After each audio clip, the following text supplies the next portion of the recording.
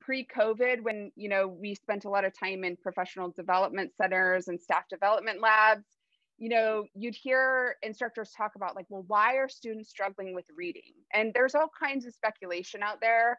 Some people are like, oh, maybe they're just too busy, or they're too distracted, right? We've all lost our attention spans, or maybe they're too apathetic, they just don't care, or maybe they're too unprepared. In California, we had a bill AB 705 that really dismantled a lot of the support level courses that were offered in English and math. And so for some good reasons, but there was a lot of speculation about, well, maybe just taking away those courses, now our students aren't ready for college reading.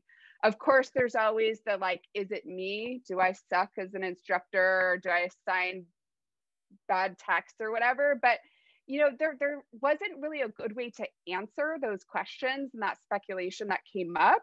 And we were interested in Hypothesis to potentially help us answer some of those questions and give us some data about why that might be happening, because Hypothesis and social annotation can make reading visible. You can see if students are doing the reading. You can see how they're interacting with the text, and if they just don't get it, or if they're misinterpreting or whatever it is.